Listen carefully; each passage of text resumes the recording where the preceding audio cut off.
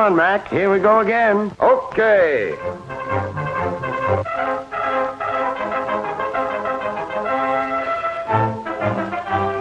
Hiya, gal.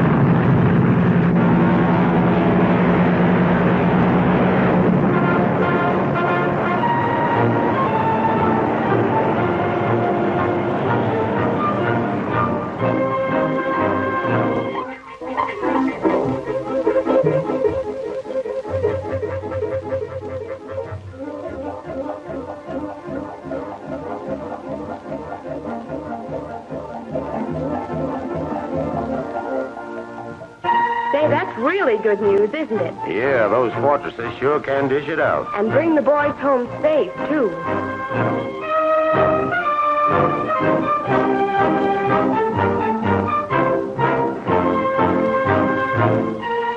When news of the successful raid by the flying fortresses comes in, these are the people who get the biggest thrill, the thousands of Boeing workers who build them. They are the makers of flight.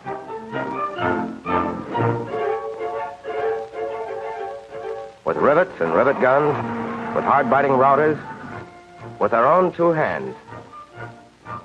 In huge Boeing plants out of tough metal, they forge America's fighting bomber.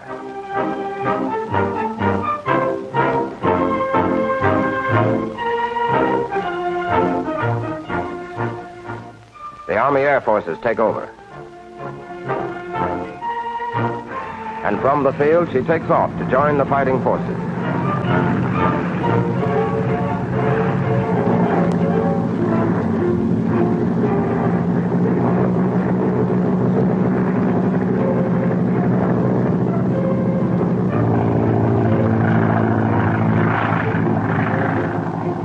The Flying Fortress.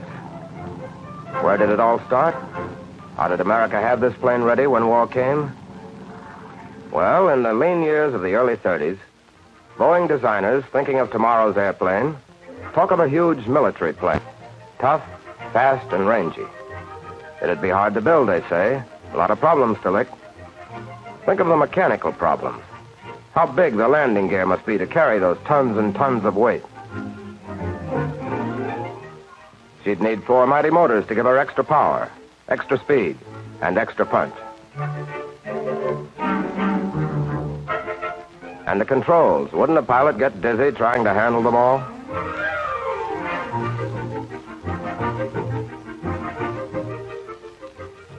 It looked as if the plane would always remain a dream.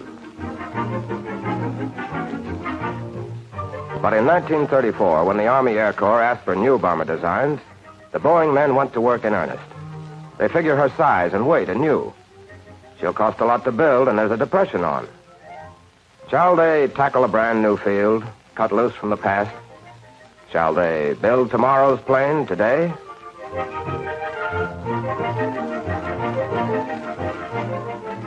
The decision is made. These are the men to do it. For 18 years, from 1916 to 1934, they had been pioneering, constantly improving aircraft design.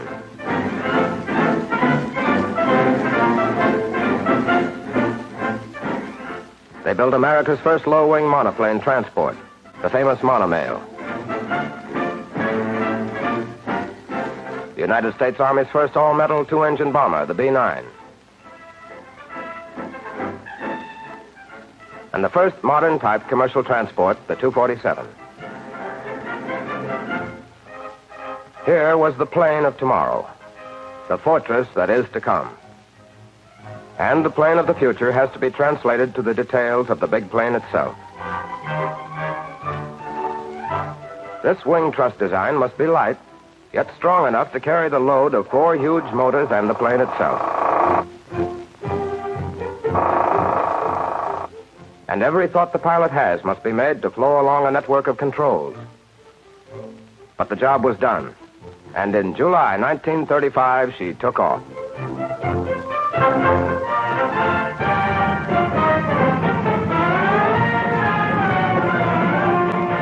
Boeing 299, you are clear to take off. You are cleared to the control boundary.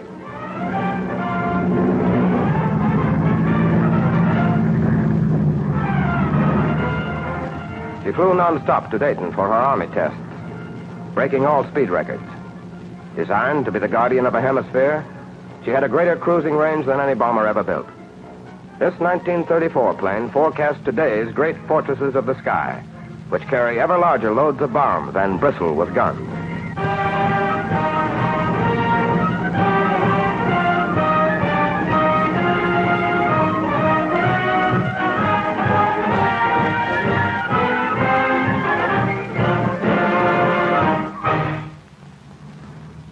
The Army orders 13 planes to give them a service test.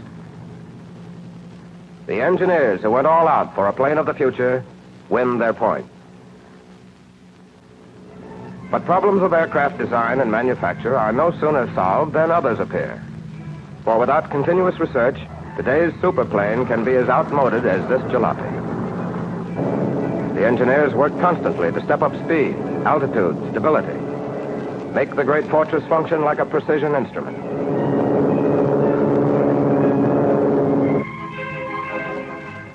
They make a scale model of the big plane and mount it in the throat of a wind tunnel. There, in a man-made gale, they duplicate real flight conditions.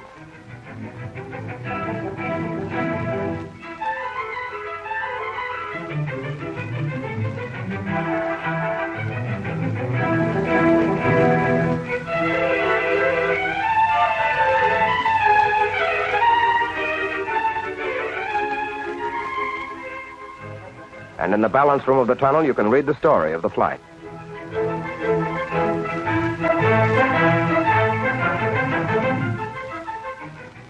To study performance of a new wing, the engineers will watch these tufts of yarn as they react to the airflow.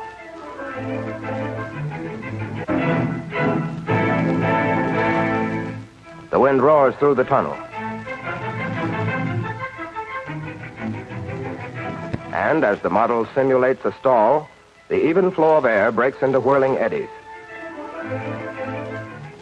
Through research such as this, they continually build up new data on airplane performance and design. Improve, revise, redesign. Your fortress flies faster, but anti-aircraft guns are reaching higher now. How are you going to get above their deadly range? Above 18,000 feet, the air becomes too thin to breathe. Without a normal supply of oxygen, the human system doesn't function efficiently. At 25,000 feet, even the engines gasp for breath.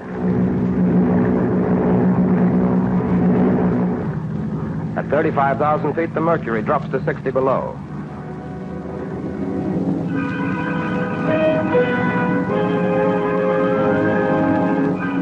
Oil freezes and lubricated controls won't work freely.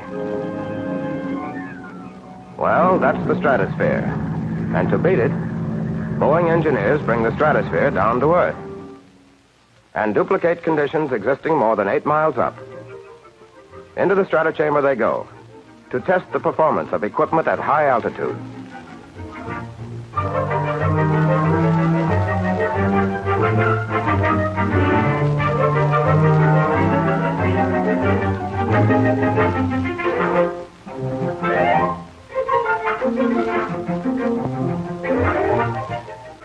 They read the story of the tests on a battery of pressure gauges.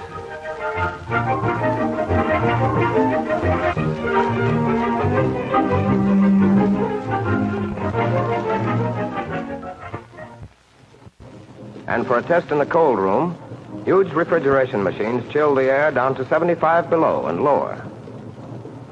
These equipment engineers, dressed for the stratosphere even though they'll never leave the ground, are going to test a valve to see whether it will work in such intense cold.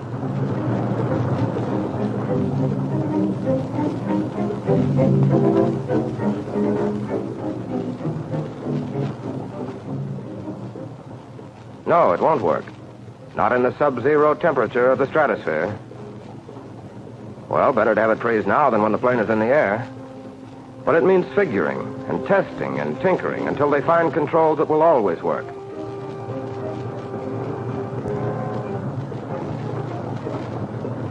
It's 70 below in there. And what wouldn't they give for a hot cup of coffee? Okay, coming up.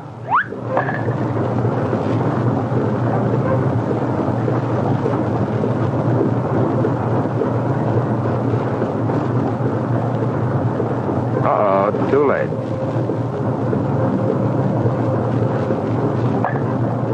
Coffee, popsicle style. But flight research isn't all done on the ground. Boeing flight test engineers have spent more time above 35,000 feet than any other group of engineers in the world.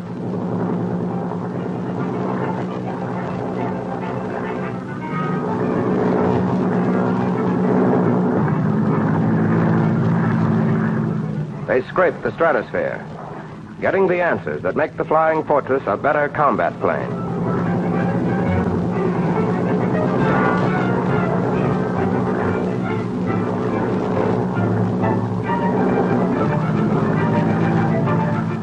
So, day by day, the big bombers mature, lifting bigger loads, flying faster and further, higher, higher into the blue.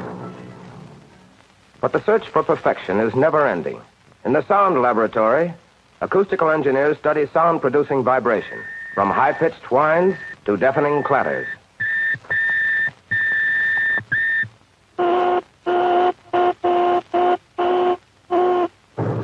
And with this knowledge, they go to work on the plane itself, quelling engine noise, cutting out other causes of sound.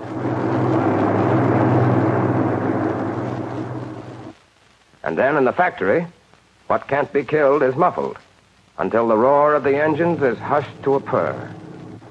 The big bomber is as quiet as the average streamlined train. And what did these 6 years of pre-war research mean to a world that was still at peace? Well, out of research such as this, commercial as well as military, comes the big Boeing Clipper, the ship that established transoceanic plane service on a commercially practical basis. And the Boeing Stratoliner, the world's first high-altitude, completely pressurized commercial airplane.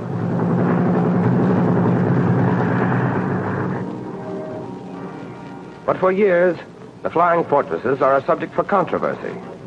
They're expensive for a peacetime budget, and they have never been tested in combat.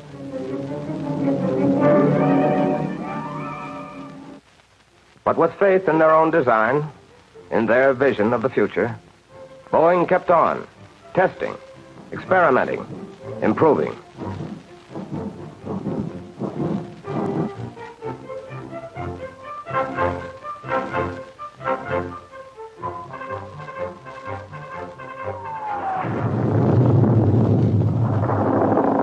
America is attacked.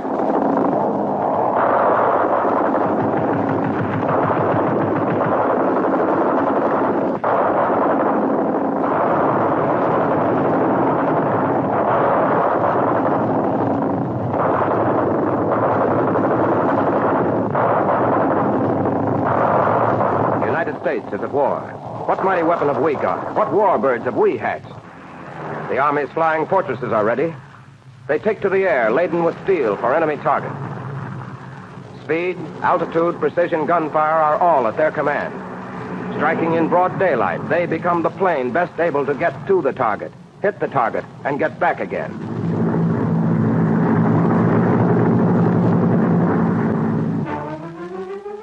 Now, with our country at war, a new problem comes up.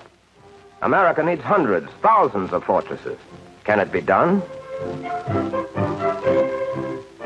Boeing production engineers are ready for that, too. their unique multiple-line assembly system rolled into action at a faster tempo. By breaking down the ship into these 7 major sub-assemblies and completing each on a separate line, they were making better use of available floor space.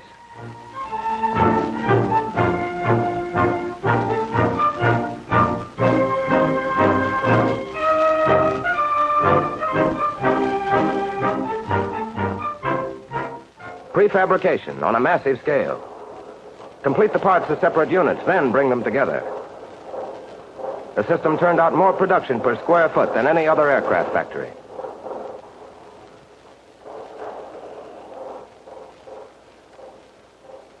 Here, in giant forms as big as a house, inboard sections of the wings are built.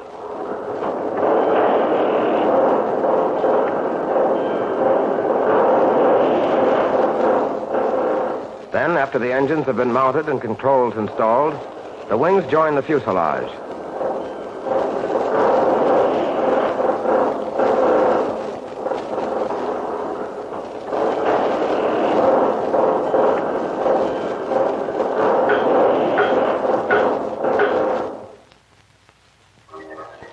But, fast as they roll out, our war machine calls for more parts, more planes. So Boeing tooling engineers look for new ways to make more parts, faster. For instance, here are some of the ribs of a flying fortress. The old way of making these parts was too slow.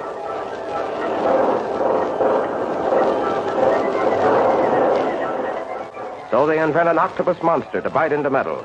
Turn out those ribs 45 times faster.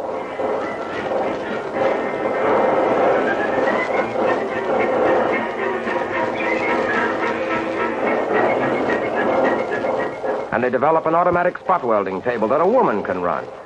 Now, this former housewife stitches the metal hide for the toughest bomber in the world.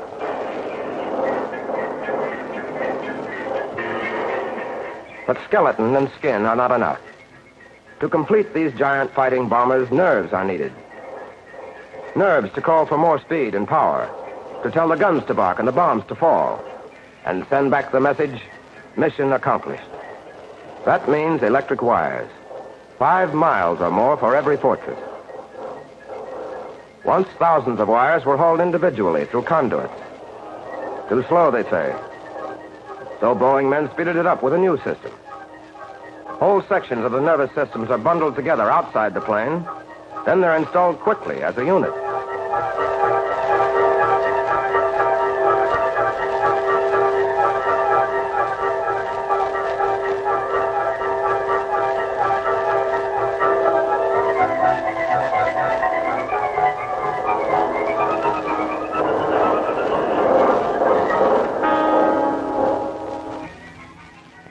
All through the plant, the tempo quickens. Faster machines are made, more efficient tools. America and the whole world needs those planes.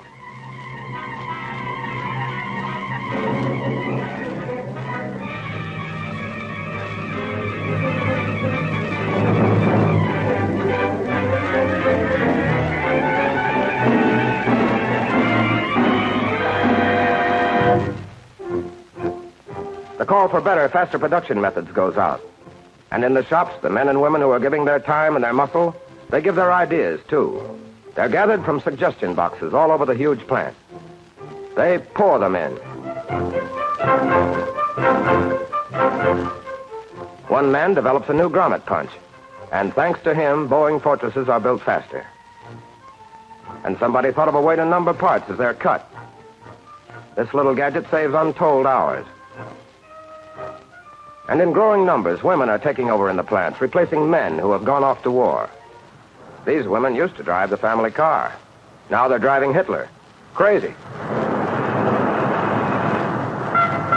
And obeying all the rules of safety, too.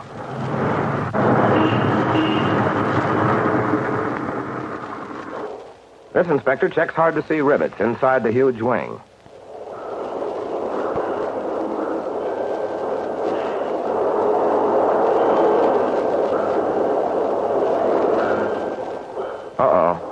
The eternal feminine.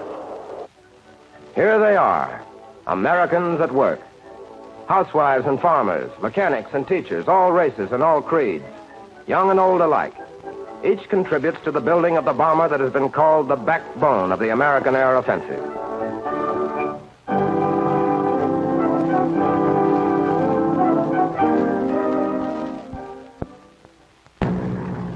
They're sending out a steady flow of fortresses.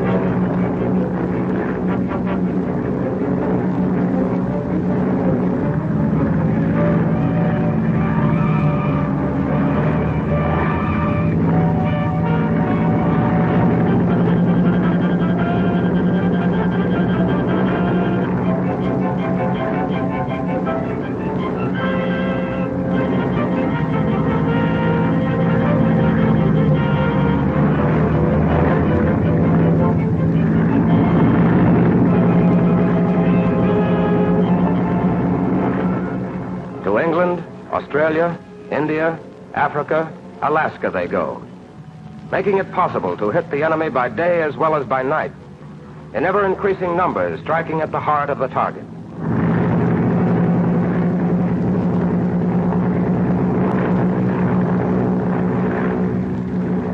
The bomb bay doors open.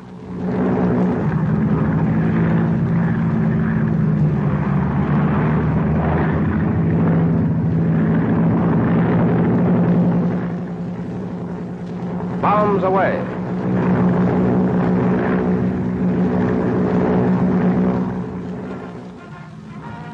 While the mighty fortresses of the sky strike the enemy again and again, Boeing's engineering staff, one of the largest ever assembled by a single industrial concern, is building still better weapons for war.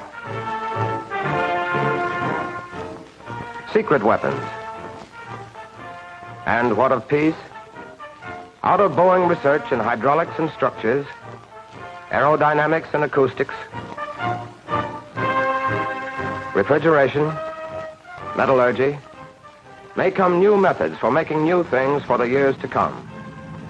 But today, first and most important, Boeing builds for victory.